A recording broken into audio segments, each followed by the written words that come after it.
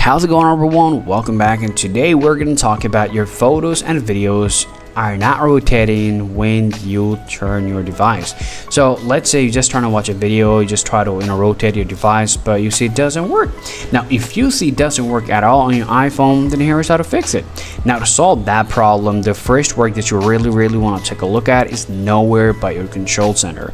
So if you come to your control center here, you can see the lock option. If you see it's actually red just like that, the portrait orientation, if it's enabled that, no matter how hard you're going to try, your iPhone is never gonna rotate. So simply go ahead and disable that. That's the first things.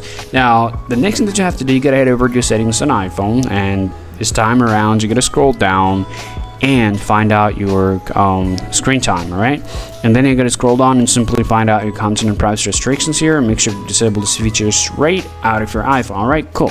So once you just done these features, now all I want you guys to do is just simply get out of here and just remove every application from the backgrounds and simply restart your iPhone. Now most likely people are going to solve their problem after following this simple step, but still, if you got the problems, the last things you guys need to do here, you gotta head over to settings on iPhone. But this time you gotta go to the general, check software updates. So if there is a problem in the software, you might face the problem. So I always recommend you guys update your iPhone to the latest software version.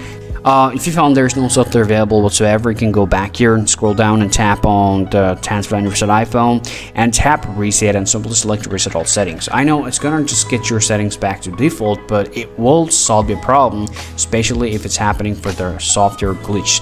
Now after following all the problem process, I can tell you guys the problem is going to be solved. And still, if you guys have any more questions to ask, please let me know in the comment section, guys. See you all.